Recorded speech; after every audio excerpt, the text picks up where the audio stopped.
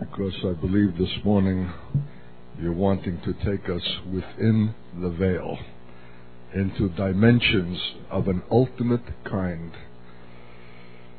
from which we have been shrouded by the commonplace, everyday, predictable, mundane character of our contemporary Christianity. So, roll it back, Lord. You've paid the price for our entry into the ultimate cosmic dimensions of the faith that make the faith and the church the church. So, what more pedestrian audience can you have that has not been schooled in this, is even intimidated by it, even recoils and shrinks from it, than an Australian congregation? But you're triumphant. So, my God, if you can succeed in Australia with the cosmic view of the faith, where then shall you fail? So we ask your blessing, Lord. Precious God on high, enlarge our hearts, our minds, our understanding, for we have been shrunk and reduced, crippled even. Bring us into the full parameters of the faith, my God, larger than life, by the operation of your Spirit and Word this morning and this day. Let it be an historic penetration. Let the powers of darkness shudder and tremble and break and flee at the reality that is conveyed this morning and today by your Word and Spirit. Not ever to recover. And we thank you and give you praise in Jesus' name. Amen. That's called a didactic prayer. D-I-D-A-C-T-I-C. It means you're praying, but you're teaching. You're praying to the Lord, but you're communicating something to the hearers as well. So I have let the cat out of the bag.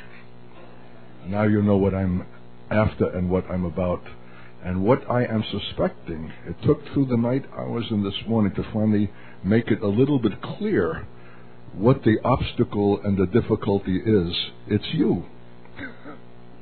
You're stunted, and you have been inducted into a Christianity of such narrow and commonplace dimensions that when a speaker tries to introduce a larger sense of the faith as it touches all the earth in a cosmic sense, you're altogether rattled.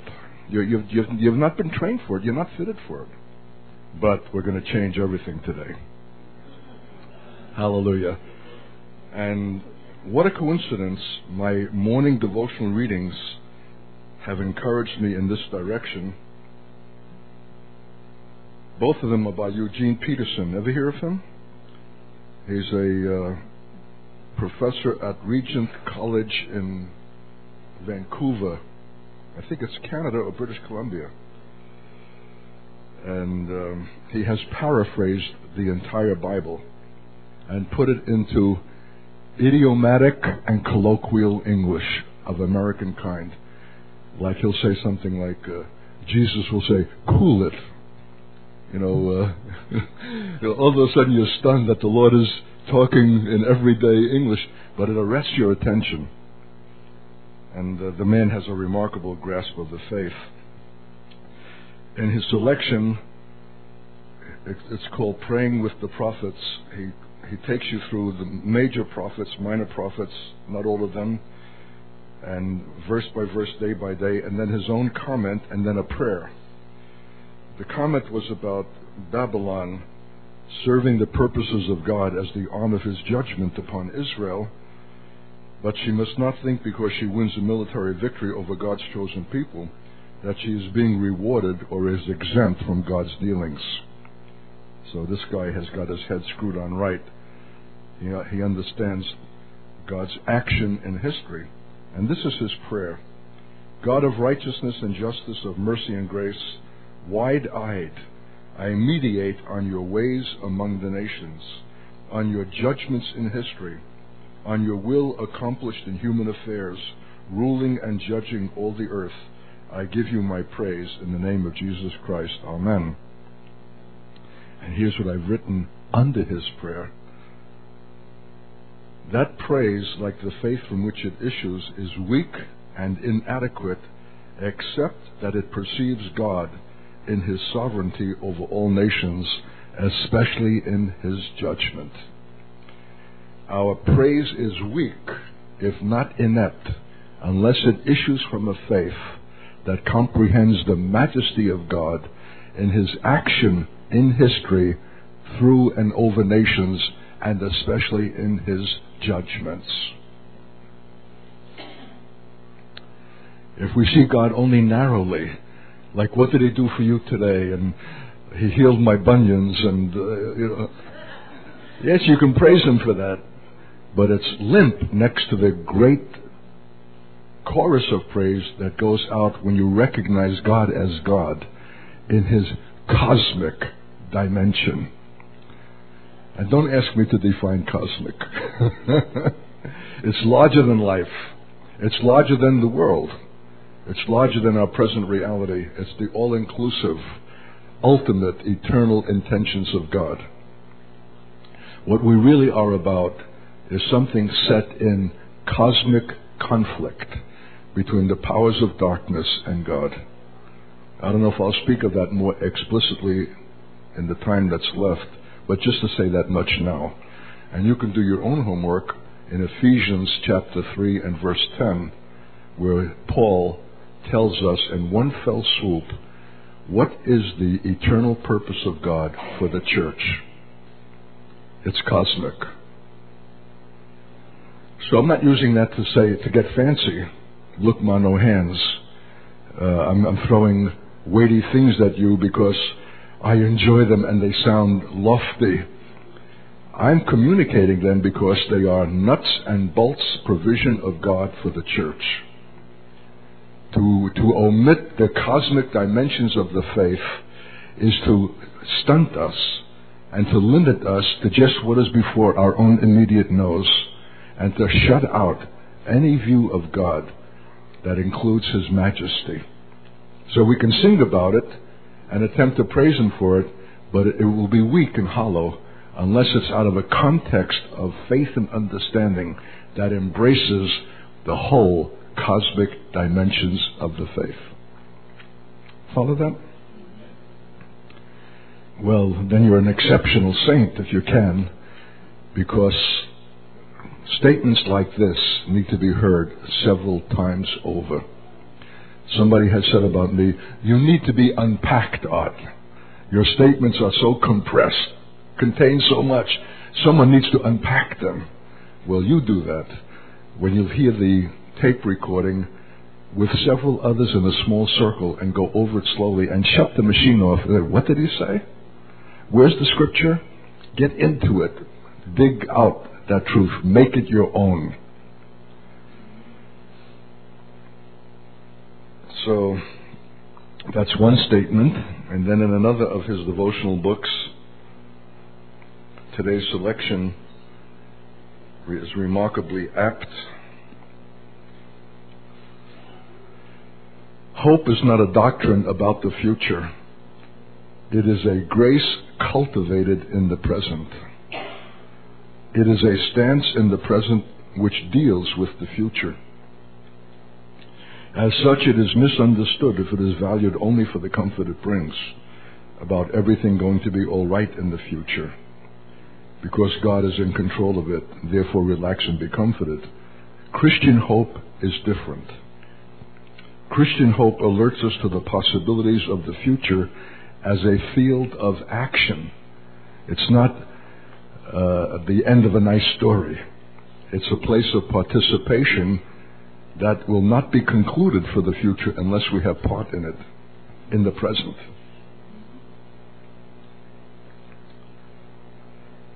And it fills the present with energy. I would have said, it brings a dynamic to the church that nothing else will bring.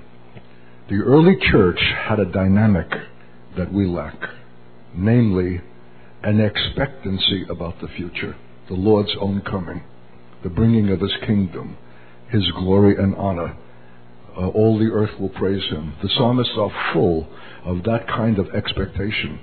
Expectation of that kind is dynamic. It has an energy for the present. It's a contemplation of the future, but the result of it is to activate the present. For unless the present is activated, that future is not obtained. So you have to get out of your little narrow Australian categories, past, present, and future, and come into the realm of God, where there's such a dynamic of the present moment as containing the future, as well as the past.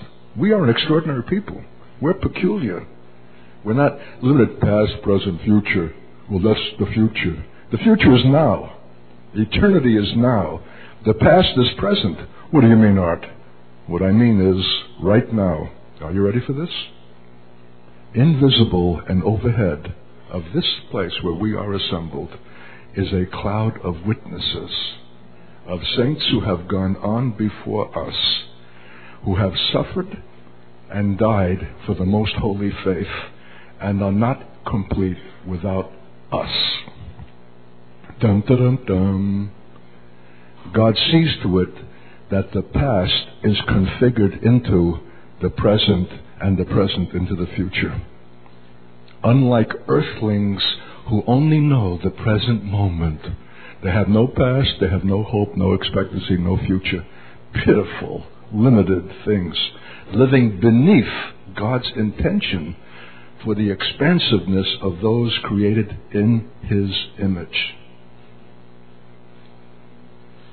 So you have to break out of those categories that the world has clamped upon you. For example, secular and sacred. Well, sacred is Sunday, but secular is Monday through Saturday. Baloney. It's all sacred. It's all holy. So the world has its little confining categories that make it safe for the timid who like to know, what the limits are and not to exceed them. But God calls us to an expansive, apostolic, and prophetic faith that runs over the edges. Got the idea? Eternity is now. You mean right now, Art? Yes, I mean right now. Right now, this morning, time is standing still. Something is being touched. A moment of time has come in the appointment of God that will affect everything, everywhere, henceforth and in the future, and for which everything till now has been preparation. Believe that?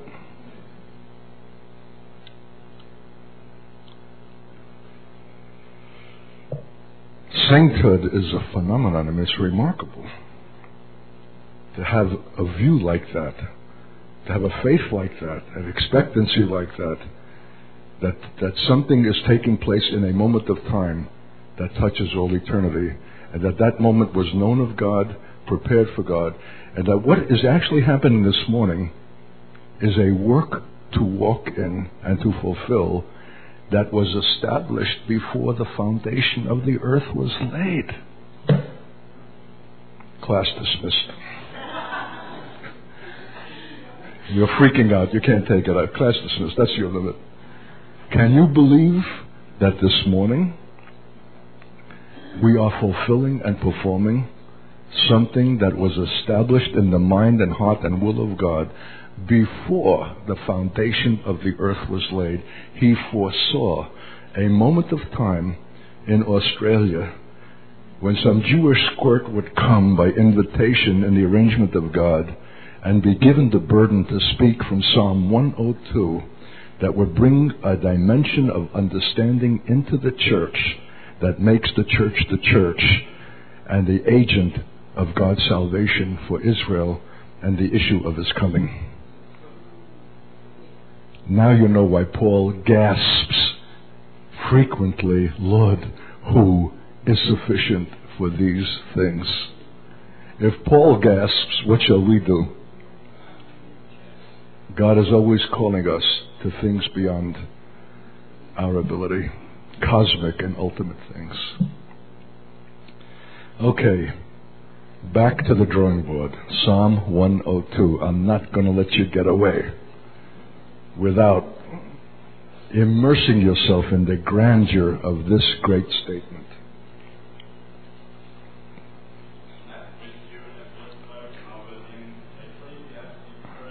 Okay. You want to read it? You want to read that? Yes, I'll read it out. Okay. That which has been is now, Mm-hmm. and that which is to be hath already been. And God requires that which is past. Amen. Have you been reading my Holocaust book? That's the principal scripture of the Holocaust book. That which is past is now. That which has been has always been. That, and God requires that which is past. See, He's not fixed in these categories of past, present, future. The one runs into the other, which means you cannot bury the past, which the world loves to do. It wants to sweep the past under the carpet, and so you can go on without being distracted by the uncomeliness of the past. That's not God's way. God's way is a full integration of facing the issues of the past, even the failed past, maybe especially the failed past, that you might receive the benefit of correction and instruction in your present as it will affect the future.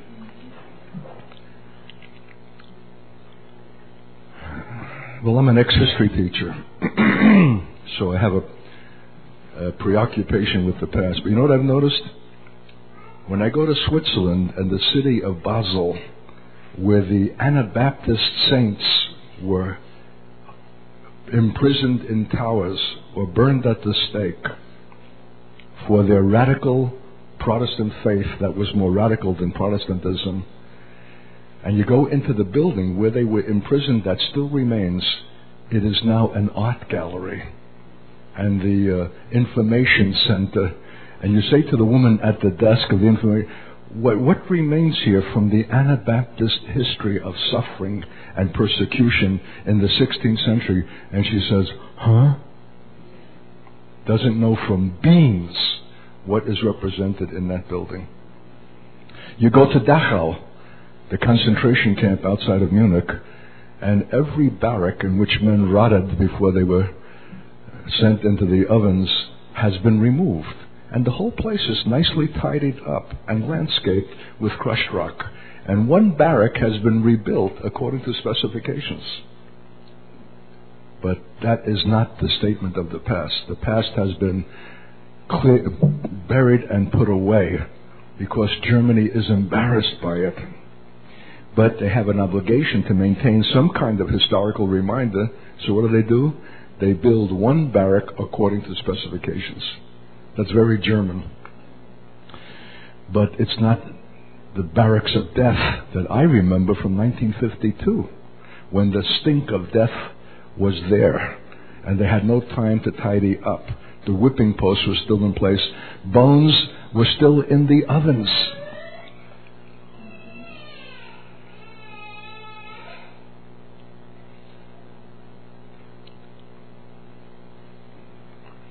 So there is the propensity of man to bury the past, and the desire of God that the past is now. Okay. So last night we began a review of this great psalm that begins with some kind of sufferer who sounds very much like a concentration camp inmate. And if this is an eschatological psalm, that is to say, though it's written in the past, it speaks of the future, could this be descriptive of Jews suffering in a future concentration camp? Because the Lord Himself said, there's a time of trouble ahead for Israel that will exceed anything they have previously known, both in magnitude and in horror. He doesn't say that, I'm supplying that. So that this is perfectly appropriate to begin with one man, but he's descriptive. He's a picture of a people who are being mocked and taunted in their imprisonment, whose flesh and skin clings to their bones. They can't even eat their bread. They're like an owl of the wilderness in the waste place, like a lonely bird on the housetop. Verse 8, all day long my enemies taunt me. Those who deride me use my name for a curse. I eat ashes like bread and mingle tears with my drink. What a pathetic statement.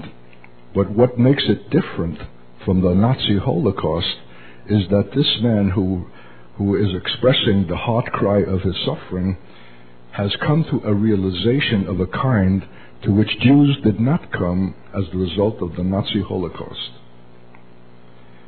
Because he says in verse 10, because of your indignation and anger, for you have lifted me up and thrown me aside. My days are like an evening shadow, I wither away like grass, but you, O Lord, are enthroned forever. You know that God is waiting to hear this from his people Israel? That our sufferings historically, when our blood flowed in the streets of German villages in the Easter time, when we were called Christ killers, right through to the Nazi Holocaust, that God is waiting for us not to see ourselves as victims, pouting in our self-pity, but as those who acknowledge that everything that has befallen us is in consequence of our sin, and that God's judgments are altogether righteous. When we will acknowledge that, the set time to favor Zion has come. Instead, what have our sufferings produced? What has come out of the Holocaust? Never again. What a bravado, what there's a Jewish word for it. It's chutzpah. It's arrogance and conceit to think, well, they got us last time because we were defenseless, but this time, never again. Now we have our own army, our own air force, our own atomic arsenal, never again. As if we are the agents of our own safety, our own preservation, our own salvation. We have displaced God entirely. You think he's going to be satisfied with that?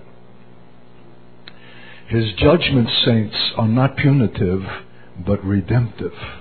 They have an object in mind, and they are the consequence of our sin. He's not inflicting something. He's allowing our sin itself to have its outworking in exact proportion to the magnitude of the sin. That's not only true of Israel, it's true of us. So he's not malicious. There's just a divine law that the wages of sin are death. They are the consequence of a violation against God, of the indifference or the rejection of him, or yourself becoming Lord. And it's cumulative. God is not required to pronounce the verdict the day after your sin. He may allow it to linger for over a period of time, maybe waiting in hope that you will see the error of your ways and come to a repentance before the necessity for judgment through the word. And that's why he sends the prophets who rise up early and beseech and appeal to the nation to recognize their transgressions, their covenant unfaithfulness, and to repent and turn. But when the word is not heeded and received over a period of time, when that grace is exhausted, then God has got to convey the same message through judgment. If the word will not instruct us, then our judgments will instruct us. So God is waiting for Israel to recognize that its sufferings have not been an accident, an aberration of history, the coming of a Hitler, that if he had not been born, it could have been avoided. No. He was born for that purpose, because God is enthroned in the heavens. You know why Israel remains in this kind of stupor of ignorance that compels God to bring yet greater judgments for its awareness? Because the church in its midst has not instructed it. Rather, they have made nice. They have appealed to their self-pity. You're more Christian than Christians, I know.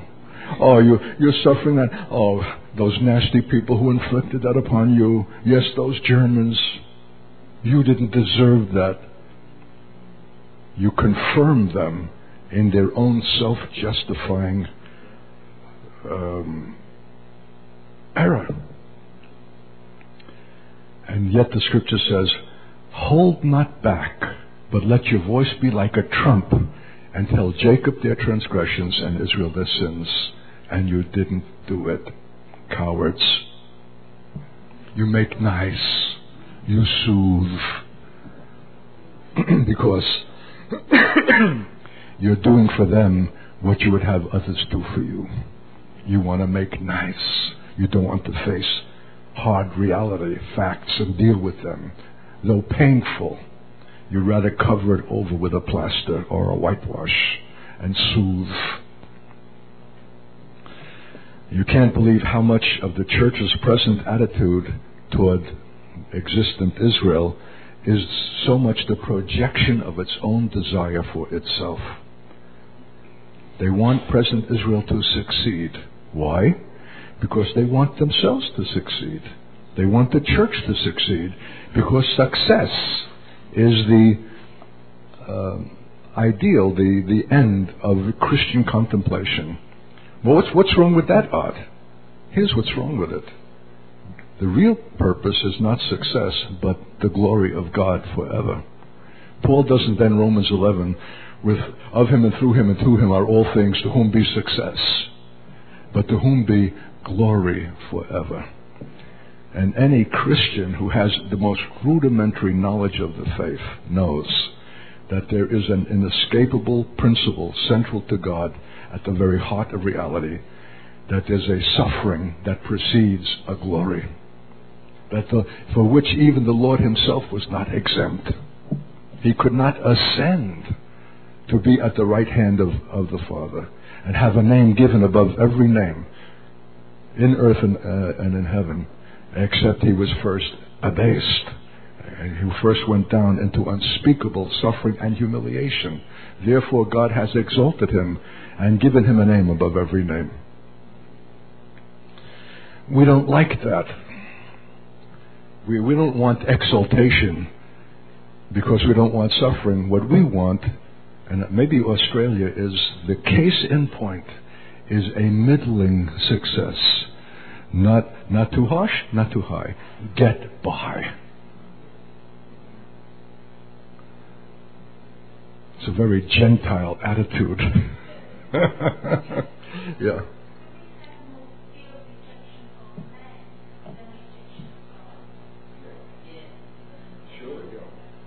There's the fear of man, but what in the last analysis is the fear of man?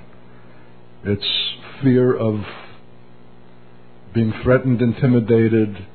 We want to surround ourselves with a shield so that we're in a kind of cocoon of safety and reasonable middleness, neither extreme of heights nor the depths of despair.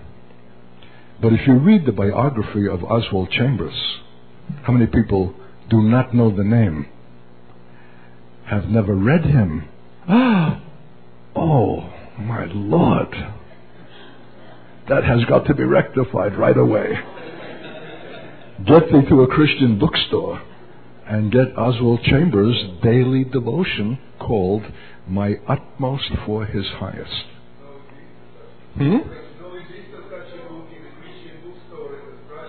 No Christian bookstore?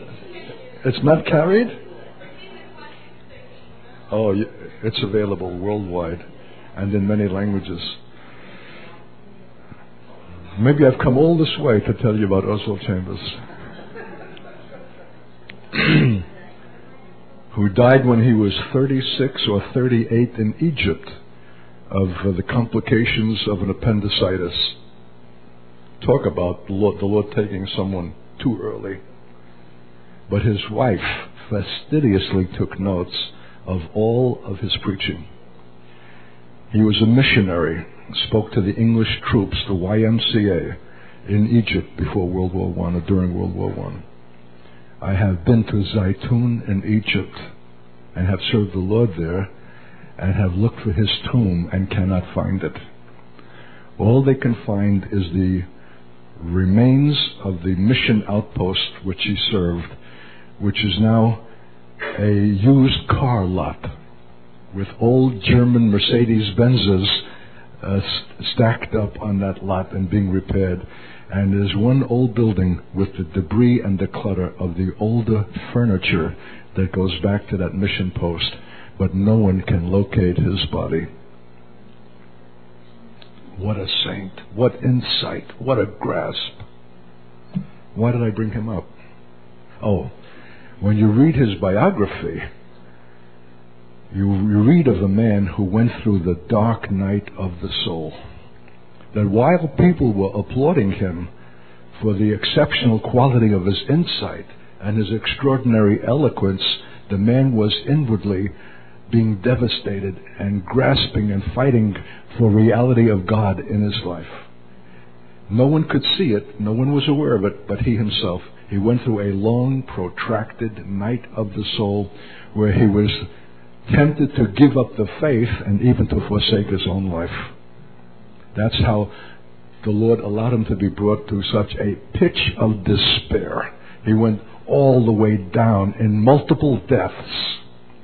But the moment came, the set time to favor Zion came for him, and the Lord lifted the veil and brought him up and into a place of remarkable perspicuity of the understanding of the faith that has blessed generations of saints ever since.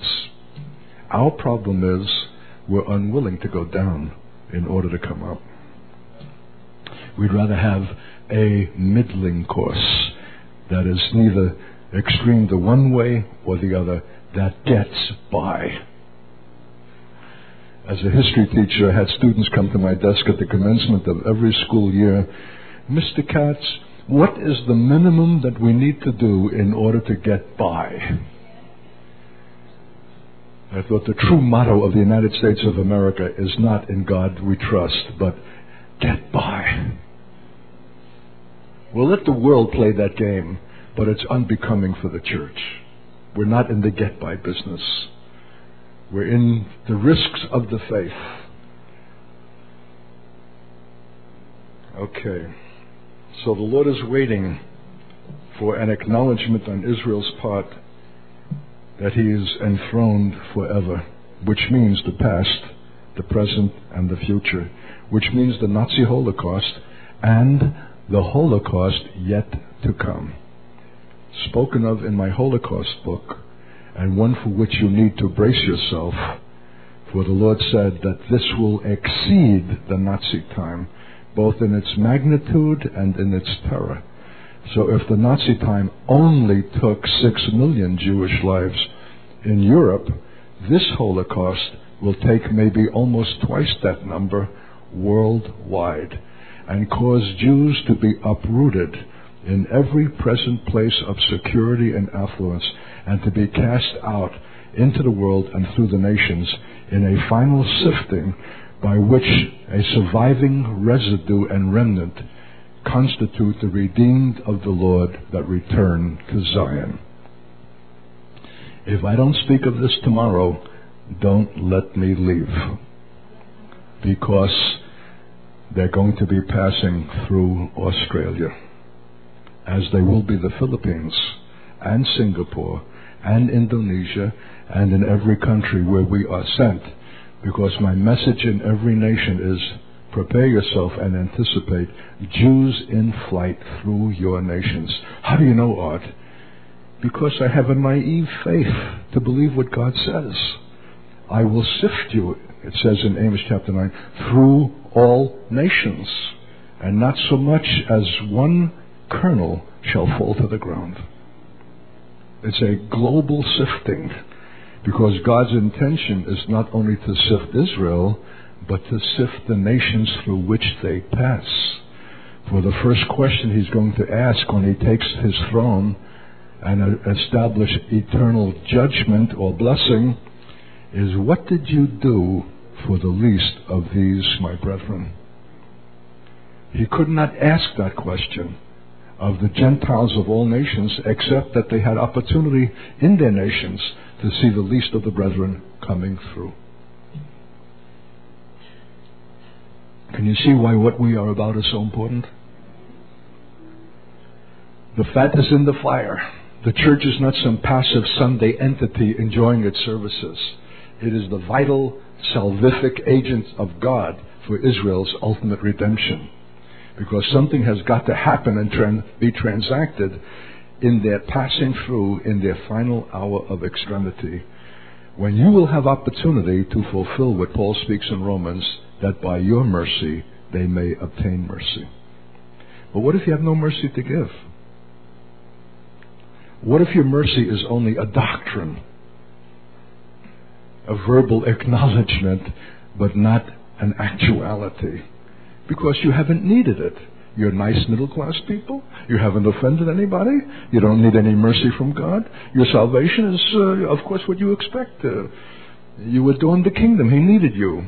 You don't see yourself as destitute, desperate, saved out of death, undeserving of any consideration. You're as bad as any whore, any drug addict, any bank robber, any murderer. Though you've never committed those things, you're entirely capable. The fact that you didn't is not a statement of your virtue. It's just the accident that did not require it. But you have as much gratitude for your salvation as any despoiled whore plucked up out of the gutter. Because you know that there but for the grace of God go I. I'm entirely identified with her. And I have received mercy. And what is mercy? Mercy is something that is totally undeserved. There's no requirement, nothing that we can perform that compels God to be merciful. It's because of what He is, not what we are. And when He will have mercy on all, it will be the exhibition of what He is before the face of all nations.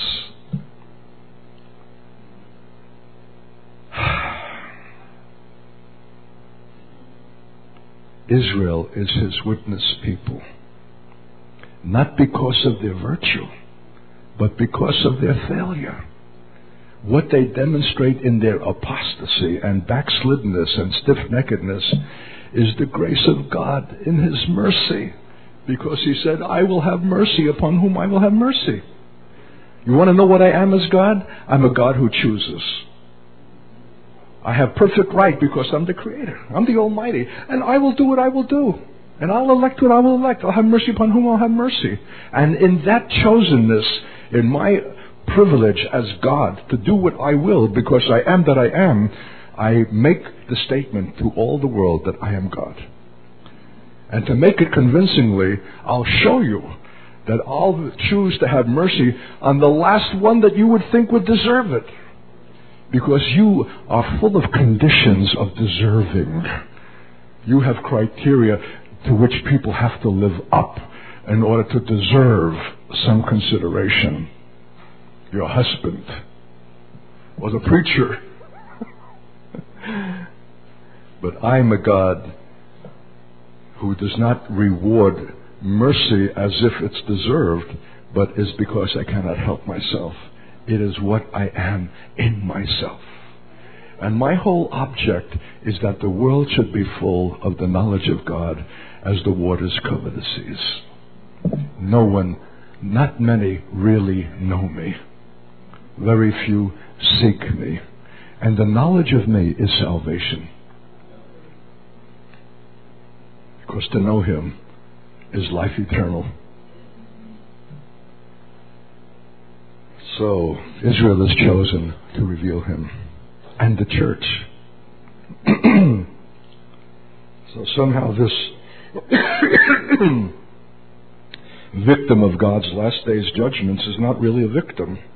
And recognizes that somehow the God who has had indignation and anger has lifted me up and thrown me aside. And that my days are like an evening shadow. I wither away like I'm a vapor. I'm nothing. But you, O Lord. Imagine Jews saying that. I am nothing, but you, O Lord, are enthroned forever. And your name endures to all generations. when the Jewish people, the nation Israel, his chosen ones, will come to the acknowledgement that God is enthroned forever, and that forever includes the times of their worst sufferings, which they acknowledge that he was aware of and didn't look away, and that evidently intended, and that they will rest in the righteousness of God who permitted those judgments. The end will have come, for that constitutes knowing God. To know God is to know he is righteous altogether, that he is perfect in all his ways, that he's a living God from eternity to eternity, self-existent, that nothing takes place independent of his knowledge, and that it is serving his ultimate purpose, including the hard things, maybe especially the hard things. When we will acknowledge God in them, we have acknowledged God. When we rejoice for his judgments, not just tolerate them, we know God and love him. For you cannot extract his judgments from God. His garment is seamless. You can't like his mercy and his love and his patience and his wisdom and feel cool toward his judgment. No way. You've got to take the whole lamb. You don't pick and choose the tastier, the whole lamb with the head, the legs, and the appurtenances thereof. Because what you think is the least desirable part is the most choice. Because when God's judgments are in the earth, the world will learn righteousness. And I'll give you a reward if you can write a simple paragraph on what righteousness is. Try it sometime. It's virtually indefinable. You have to intuit what righteousness is. Righteousness is God. His judgments are righteous. They have to be. They issue from him. So, the Lord is waiting for this acknowledgement, and it's for that reason that the Holocaust book was written. If you look closely at the cover, it says, an appeal for Jewish consideration. That Jews might have a key of interpretation of their own worst historic experience, the Holocaust, as not being an accident, not being the result of a madman Hitler, but the fulfillment of God's prophetic warning given in books written by Moses going back to Deuteronomy and Leviticus, and made mention of throughout all the prophets of what would befall us in the latter days. So I've only gotten one response so far from the head of the Israeli Bible Society, a Jewish scholar by the name of Dr. Bacon, or Bacon, depending on your pronunciation. And he said, usually when trash like this comes across my desk, I throw it immediately into the wastebasket. But your book was so foul. I don't forget his language. I mean, he was beside himself. It was so execrable. It was so that I had to take the time to write you. You phony, you pseudo-intellectual. Haven't you ever heard of the Spanish Inquisition? Don't you know about the Crusaders in the Middle Ages extorting money from the Jewish communities in Europe on their way to the Holy Land and setting them afire in their synagogues? Don't you know, don't you know, don't you know? Sure I know. You dum-dum. That's what the book is about. They were all statements of judgment, because Jesus wept over Jerusalem. And so if you had known the time of your visitation, but now, alack and alas, you have set in motion by your rejection something that will haunt you throughout all of the generations in every nation in which you will be dispersed. Your rejection of me is unspeakably costly. and it will culminate in a Holocaust. And even that will not be sufficient to instruct you. So there needs to be one final time of Jacob's trouble,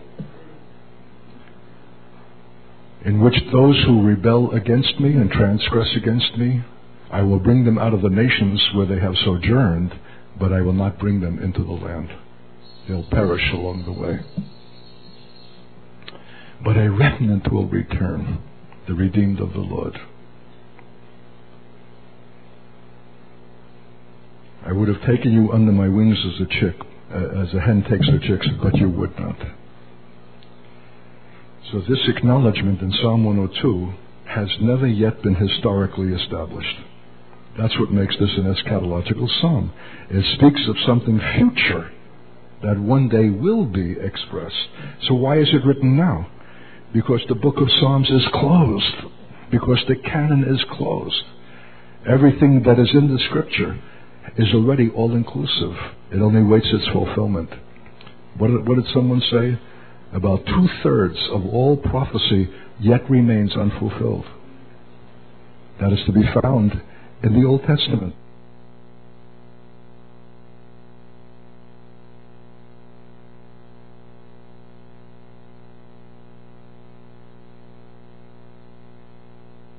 No more. And so they knelt down and prayed with him and hung upon his neck with tears that they would see his face no more. That is a picture of Israel and the nations in the ages to come. They're not going to be a bunch of hot shots. You needn't fear them. They will be broken. They'll come under you in priestly supplication. They'll give everything for you. You'll love them. They'll not withhold anything, and they're not seeking to take from you. It'll be a nation of priests and a light unto the world. God will have fulfilled his intention. When the set time to favor Zion has come, you will rise up and have compassion on Zion.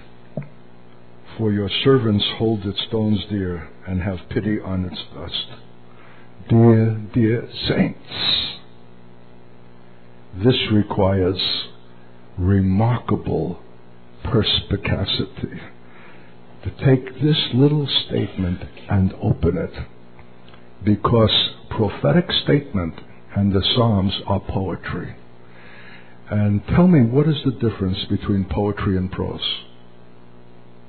If this would be in prose rather than poetry, it would have taken 2 pages to express.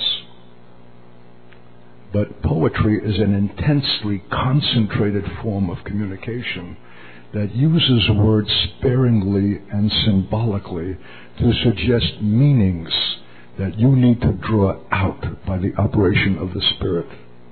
It will do something for you. So what does it mean that the set time has come? How do you know that? Because his servants, God is waiting for something in his servants, not the Jews, not Israel. Israel is in prison. But his servants have compassion on her stones and pity on her dust. And I can only interpret that and intuit what that means.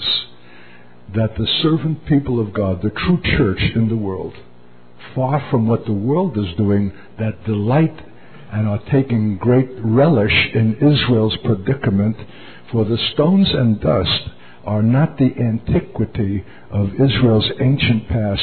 They are the present cities of Jerusalem, Haifa, Tel Aviv, Ashkelon, and every city in the present state reduced to stones and dust. How do you know that, Art? Because the prophets say that upon your return, when I will return you and bring you back from every nation in which I have expelled you, you will rebuild the cities that have been laid waste and have been left in ruins. There's a desolation coming to present Israel. And I don't know how many present Christians will be able to bear it when it comes, who have an idealistic and romantic view of Israel, that God cannot allow it to suffer loss.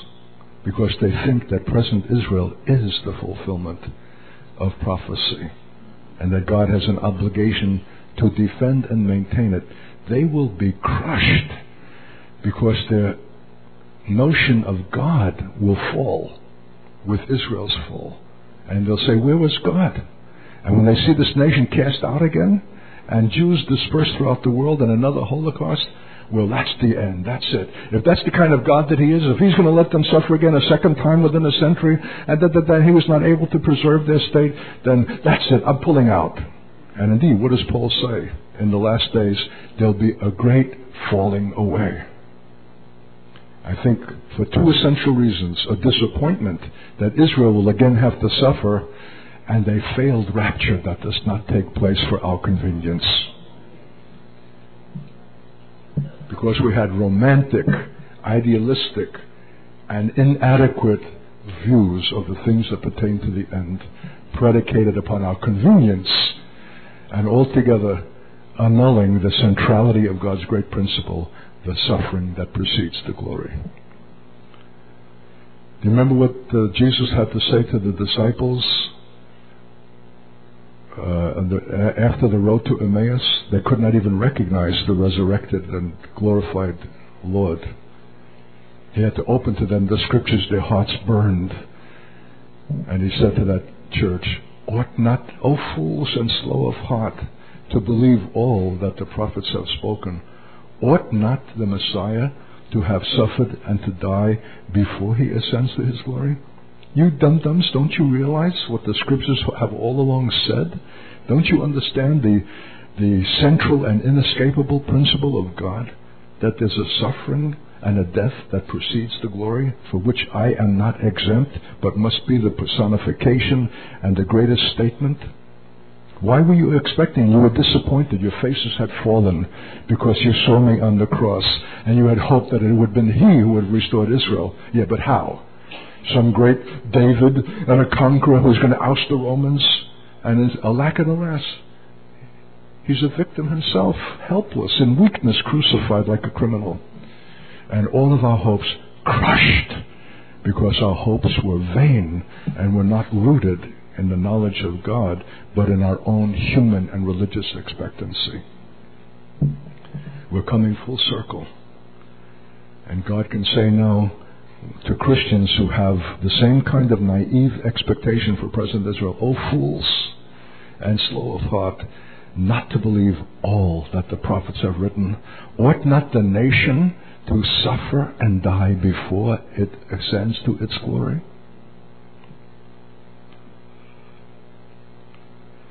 So, what is the key to God's deliverance for the nation? Because the nation will be inert and helpless and altogether out of it. If its cities are stones and dust, rubble and ruin, what condition are the people in? But the least of these, my brethren, dejected, broken. For all of our hype, for all of our prowess, for all of our ability in movie making and affecting cultures and influencing the world, we will be the worm Jacob, reduced utterly and capable of nothing, not even our own minimal survival, that unless you extend mercy, we perish.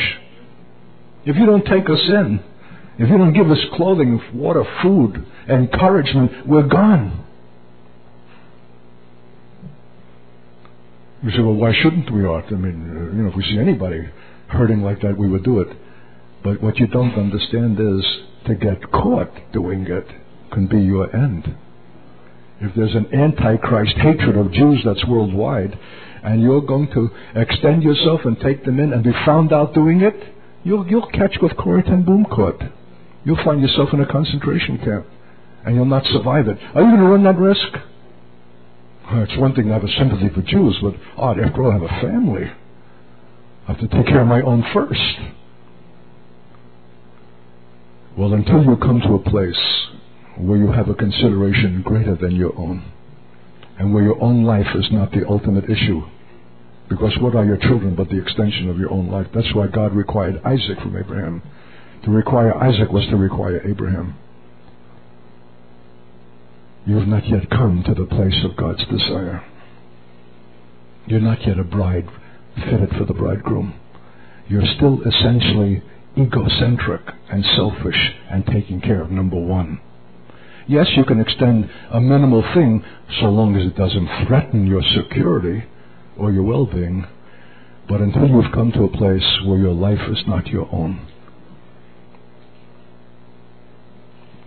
that they overcame by the blood of the Lamb, the word of the testimony, and loved not their lives unto the death. Until you've come to that place, you're not yet His, as appropriate to the bridegroom. For that's what the bridegroom is.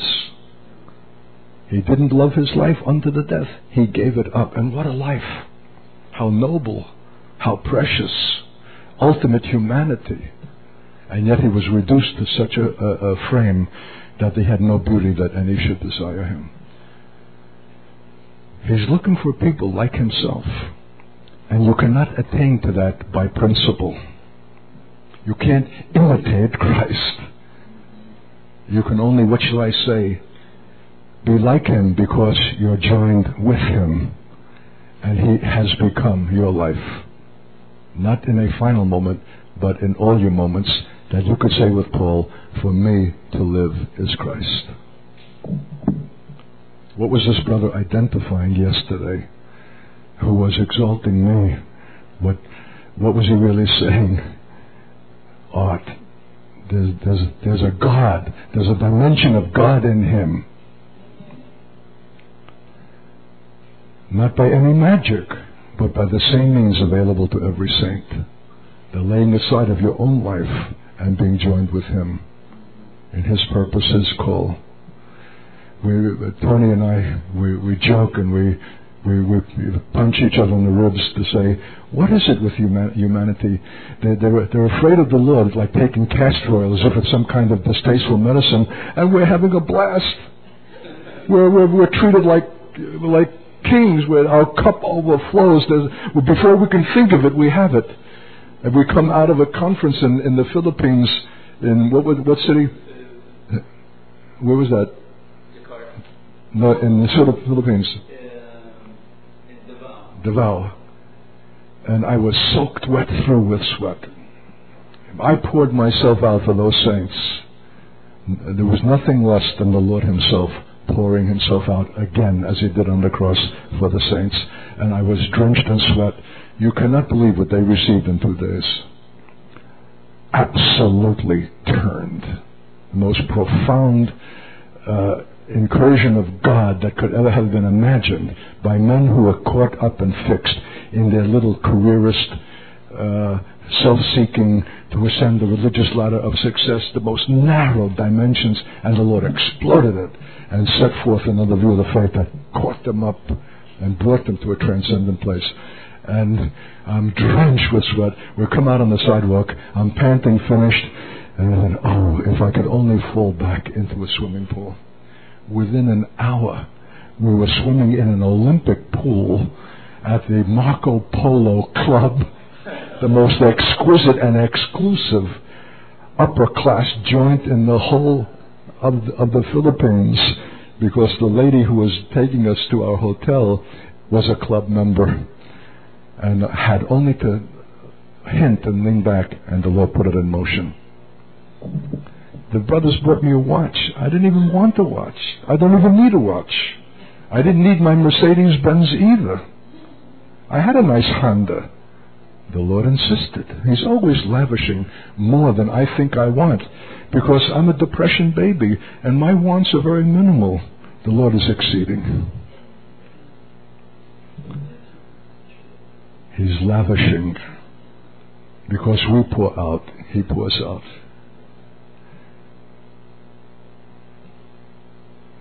So, what is the set time to favor Zion? The church that is not just merely sympathetic toward Israel, or has a romantic or idealistic notion, but has come to such a place in union with the Lord Himself that it cannot do other than to take in the least of these His brethren, no matter what the consequence. Righteousness requires it. And when Jesus comes to judge those two groups, both of whom say, Lord, Lord, when did we see you naked and thirsty?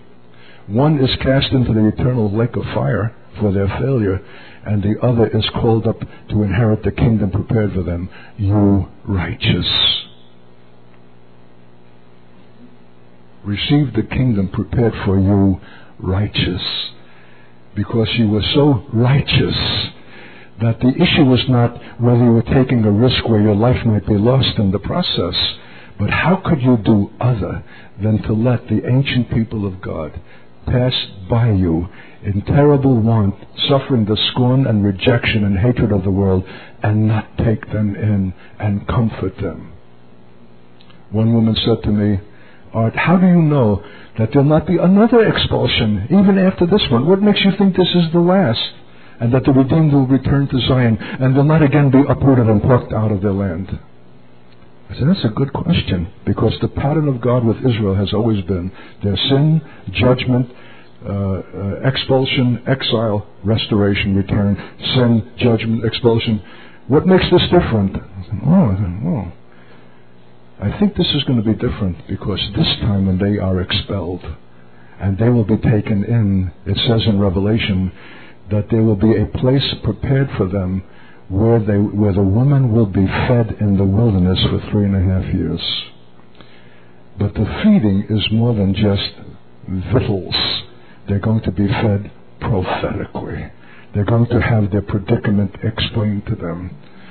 Not by some tough, hard-fisted, look, you guys suffer this because it says here, but with a broken heart and with compassion to explain to them, you have suffered the consequence of your sin, but in the last days there's a final sifting, and the Lord is in this, and the end of it will be joy unspeakable and full of glory. There and then the redeemed of the Lord shall return to Zion with everlasting joy upon their heads, mourning and sighing, falling away, because they have learned the meaning for their suffering, for their exile, for their expulsion, for their return. You have instructed them. You fed them with the word. You have spoken to them prophetically. You have opened their understanding. It says in Ezekiel 20, I will meet with you in the wilderness of the nations, and there you will come into the bond of my covenant and under the rod of my authority. Something's going to happen to you when you're trekking around in the most forlorn patches of Australia and New Zealand and the Philippines. You're going to be encountered and taken in by a special people, and they will reveal to you the meaning of your present suffering and show you a glimpse of the future glory. Then you'll give up your rebellion against me, for you'll not only be instructed about your condition, but you will see me in them. I will meet with you face to face in the wilderness of the nations. So we have looked into many faces in these weeks, of every shape and size and color, brown and black and white and Chinese and Asian, Oriental. But what a glorious revelation of the God of Israel and of Jacob to shine through the countenance of all of these races and ethnic minorities and nationalities, exhibiting one face, the face of the Lord himself, which is the face of unconditional love that makes no requirement and cannot be offended, because I tell you, these Jews are going to be offensive.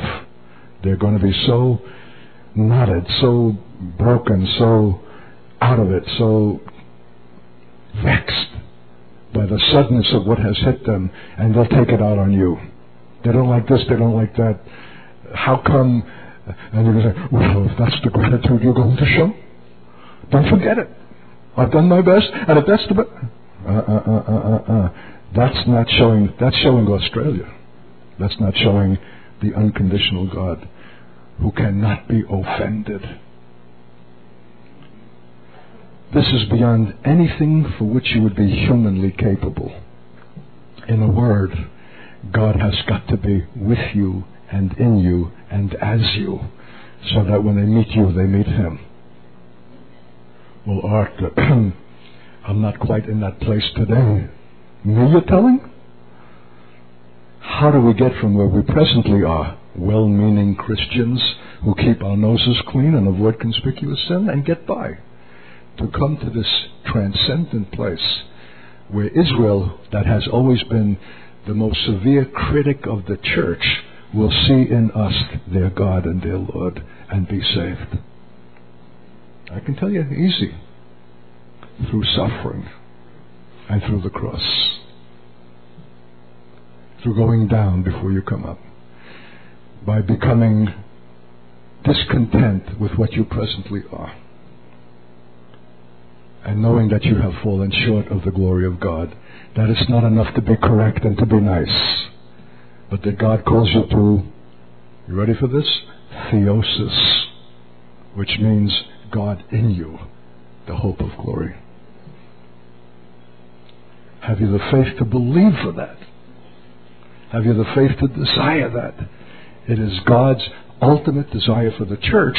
For until the church comes into that form of theosis of God in them, how is it fit to be the bride for the bridegroom? It has got to be adorned for the bridegroom. That is to say, having his character, having his personality, being like him because it is of him. And you would have never sought this.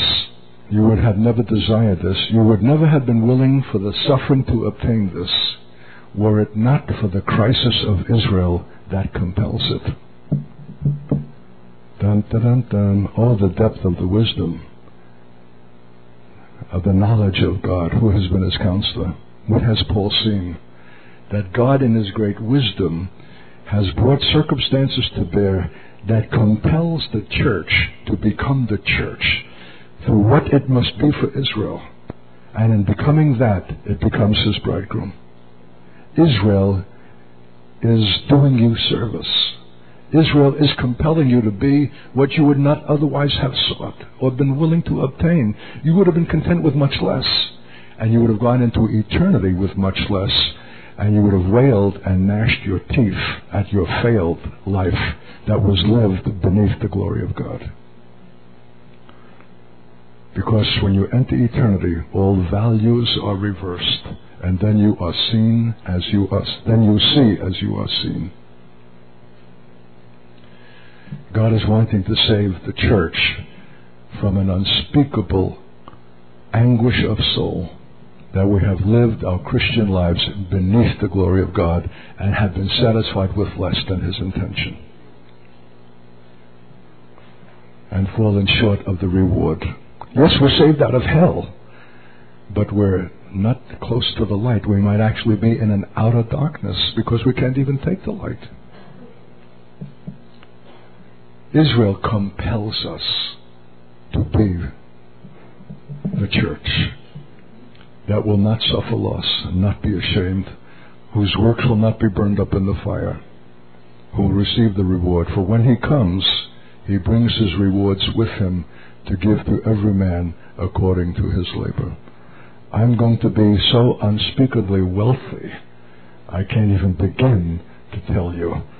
But come up to my mansion sometime and visit me. I'm laying up treasure, saints. Woo! Because I know that the works in which I am engaged will pass through the fire and will obtain reward. How do you know that, Art? Because they're not my works. Because I didn't devise them. And because I'm not able to fulfill them independent of his life. I said to the Lord, save me from being a Jewish charismatic darling and employ me in those things that pertain to your last day's fulfillment. So instead of being before some great audience in Melbourne, I'm up in the dinky boondocks with a bunch of saints that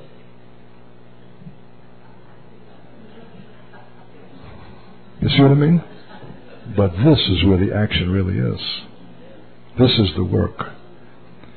Because my God has a propensity to conceive and to perform his greatest things in stables and in caves, in little nothing places, in some dinky retreat up in the hills. The real work of God is being fulfilled and will obtain a reward. Now, can you take more?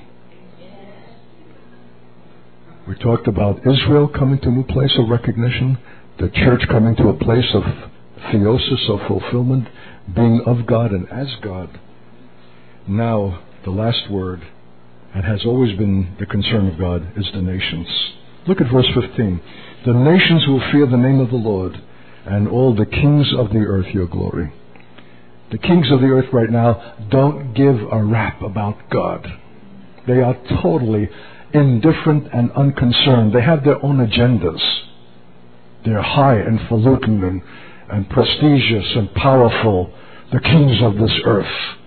What can conceivably turn all the earth and the nations and the kings of the earth to recognize, acknowledge, and honor God? This very demonstration of the Lord rising up to have at the set time to favor Zion through the glorified church that even compels the recognition of the unbelieving nations and the kings of the earth to take note.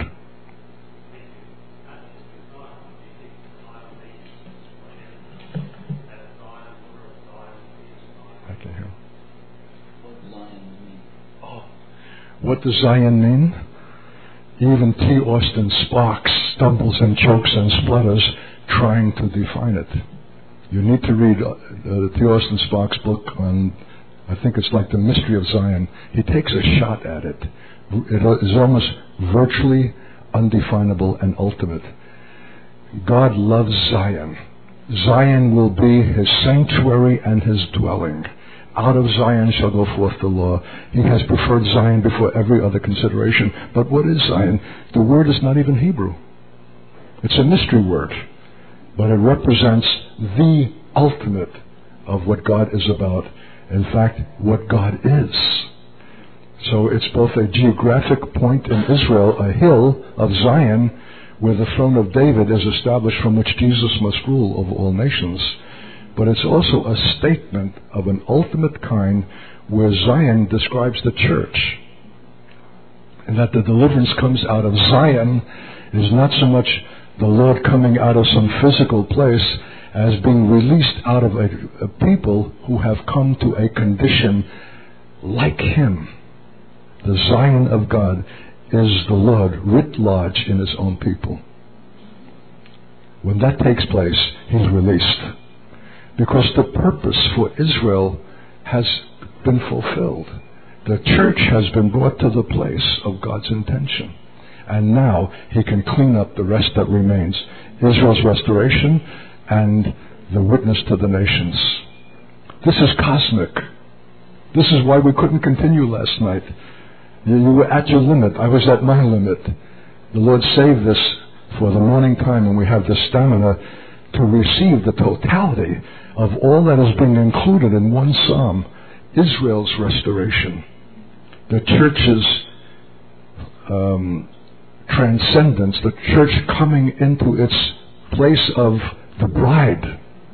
And now the nations and the kings of the nations having to acknowledge this massive thing that has taken place visibly before their eyes in the face of all nations. For when God rises up and perfects Zion, it says he will appear in his glory. In verse 16, for the Lord will build up Zion. He will appear in his glory. What is Zion? It's the Lord appearing in his glory. Because his glory is not his glory except that it is reflected and seen in the vessel by which it is to be exhibited, the people, the church, the temple. A temple was required to be filled with the glory of God. Well, there's no glory that can be visible, so it became so visible, so demonstrable, the priest could not minister. They had to come out. The glory had filled the temple of God.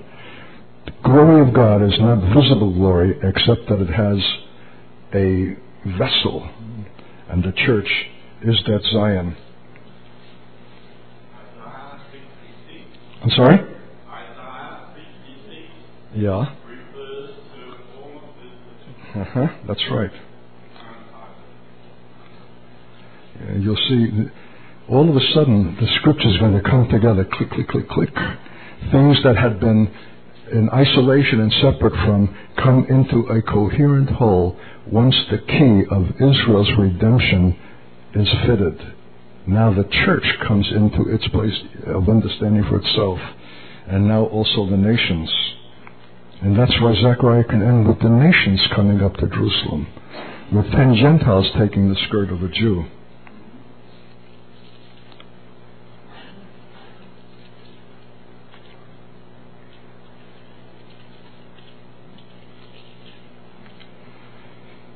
For the nations will fear the name of the Lord, and all kings of the earth your glory. For the Lord will build up Zion, he will appear in his glory, he will regard the prayers of the destitute, and will not despise their prayer. Who is the destitute? Israel is destitute, but they're not likely capable of praying. It could be that the same church that has compassion on her stones and pity on her dust is looked upon by God as being as destitute as Israel itself, because having compassion and having pity is not some sentimental thing in the distance projected to Israel, but it is an identification with Israel. You're one with them, even in their judgment and in their shame. While all the rest of the world gloats, you are not just extending sympathy, you are identified with that people in the same way as the Lord was identified with us while we were yet enemies and while we were yet sinners. If he had not that identification, he could not have been our Redeemer. His salvation was not from a safe distance. He had to be in our condition and in our sin. His identification made our sins his. He became sin. And until we are willing to be that toward Israel, for Israel and with Israel, we are not like him. And that's why mere sympathy falls short of the glory of God's intention, which is the full identification of the church with Israel, not while Israel is at its best, but at its worst. For that's when he was in identification with us, while we were yet sinners. And when we will be that for Israel, we will be to them what he was to us, and God will be all in all. But that's more than religion. That's more than sentimentality. That's nothing less nor other than what God is in himself. When Jesus was baptized by John, John said, "You have no need of this. It's unbecoming. You should be baptizing me." Jesus said, "Let all righteousness be fulfilled." I need be immersed in the judgment of repentance for the sins of Israel. Yes, I'm impeccable, and when the prince of this world comes, I can say to him, "You have nothing in me." But voluntarily, I identify with the sins of my people by immersing myself in their baptism for repentance. Though personally I have no need. And when he came up out of the water, the dove was upon him, and the voice of the Father cried out, "This is my beloved Son, in whom I am well pleased." His salvation is not going to come with his skirts lifted and distant from the people. He's one with them, even in their transgression and their sin. That's what a priest is, and therefore he can be the medium of my salvation. Now, when my church will be for Israel what I have been for it, then the end has come and all things have been fulfilled. The set time to favor Zion has come, and all the nations will see it and fear the name of the Lord. That's how great a demonstration of God it will be. He will regard the prayer of the destitute. And then it says in verse 18, "Let this be recorded for generation to come, so that a people yet unborn may praise the Lord." Why does it have to be recorded? Because that's the end of history. There's no more. Nothing more is going to be done or performed but this final consummation. And the report of it through the record will inform, instruct generations yet unborn of the glory of God. For he looked down from his holy height. From heaven the Lord looked at the earth to hear the groans of the prisoners, to set free those who are doomed to die, so that the name of the Lord may be declared or revealed in Zion, and his praise in Jerusalem. When peoples gather together, and kingdoms to worship the Lord. In that day, rebellion in the nations will have been ended. All the nations and all the world will serve the Lord and worship and praise Him. All kingdoms will be subject unto Him, because they cannot escape the final revelation of God in Zion. He will be revealed so that all nations must take note and surrender to Him. And this is the cosmic view of the faith. So, I have a concluding survey, but I'll save that and just pray for now, okay? Lord, we need mercy just to understand and to lay hold of this cosmic view of the faith and the end of the ages, the end of history, in which we have a decisive role to play, but one that we cannot perform out of religious or well-meaning intention. It will have to be God in us as the hope of glory. For only your nature can so identify with Israel in her shame and judgment, because you are compassion, you are mercy, and you are pity, Lord. And so we just acknowledge we are far removed from the place to which we must ultimately come if you are to rise up and to favor Zion. But we're asking it. We believe you, Lord. You're going to perform this. You'll be glorified by it forever. The mere report of it will instruct unborn generations. And so we're asking, my God, to move us from where we presently are to that place in you where we need to be. That the world cannot say where we end and where you begin. You are the life of our life, the speaking of our speaking, the compassion of our compassion, the love of our love, the patience of our patience. You have become all in all. And we have fallen short of that glory. We were at a distance from you. We admired you from afar. We could not have the faith to believe that you could be formed in us. And we welcome that, Lord. And we ask you to bring those necessary deaths that stand in the way as an impediment to this fulfillment. Whatever narrow Australian-based view of the faith that we have suffered, that has kept us in a narrow dimension of faith, seeing only the immediate day-to-day things before us, and making us the center, our security, our pleasure, our satisfaction. We invite you to bring all those things into the death. And fill us with yourself and for yourself. We have been self-conscious, timid, fearful, and limited. We have been fixed in the categories of present, past, as if they are unrelated. We have fallen short of your glory.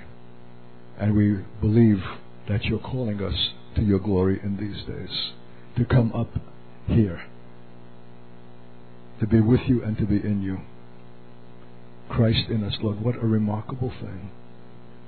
Very God, the life of your people.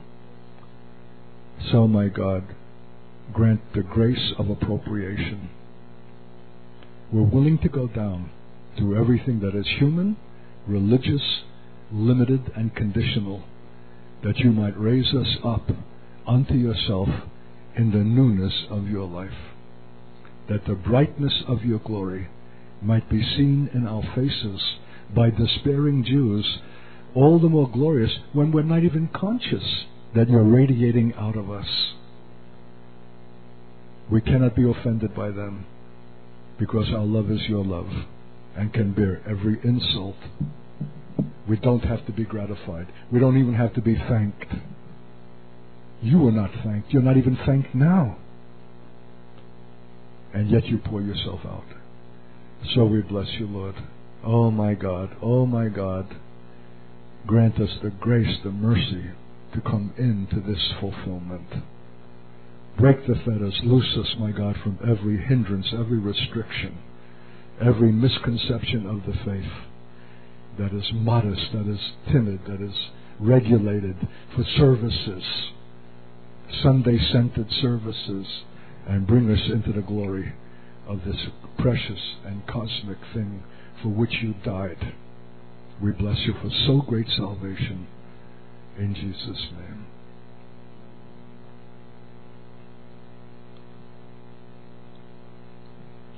Complain.